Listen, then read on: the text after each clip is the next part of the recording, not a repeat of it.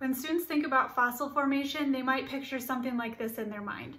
Fossils where they can see the actual bones or tissues left behind in the rock layers. But not all fossils form this way. Some fossils form through the process of permineralization, and I'm going to show you how you can show students this process.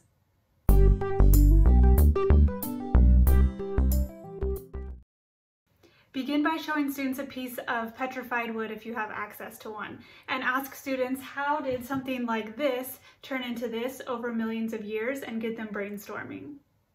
The process of permineralization occurs when tissues that are old die and break down and minerals come in through water, and as the water evaporates, the minerals are left behind and they form stone over time, they harden. So to show students this, all you need is some Epsom salt, some water, and a sponge.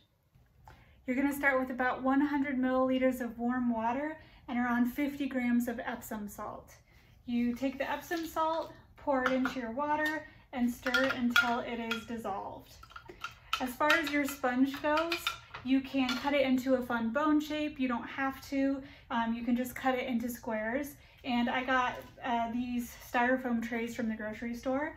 If you would prefer smaller pieces to make it go faster, you can cut your sponge, like one sponge, into 8 squares, and then they will fit in a Petri dish. So you are making here a super saturated solution. The Epsom salt is fully saturated into the water where not much more can be dissolved. You're going to take it and pour it over your sponge until it's fully saturated. And you want a little bit of water left over in your tray or Petri dish. Then you're going to place it in a warm window, a warm place in your classroom, or under a heat lamp for about 24 hours.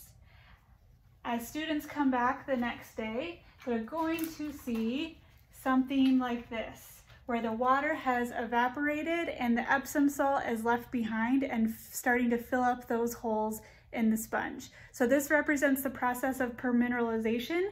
As water comes in full of minerals, the water evaporates and the minerals are left behind, harden and turn to stone.